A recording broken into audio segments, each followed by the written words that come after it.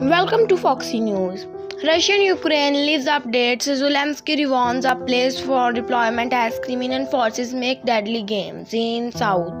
President Volodymyr Zelensky renewed his push over the weekend to resolve any increasable deadly war through diplomacy, saying it was time to restore territorial industry and justice for war. And otherwise, Russia losses will be huge level and several generosity and will not do enough to rebound. There was no immediate response from Moscow to Zelensky's call to meet British defense intelligence officials and said the Russian continues to venture to gain control of the air has signified blunted it operated and Kyiv and deploymentally.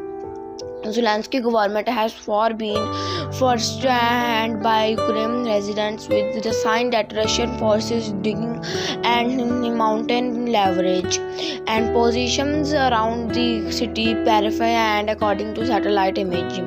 A protect satellite wall would not be commanded. More than 6,000 people made it through humanitarian corridors in Ukraine on Sunday.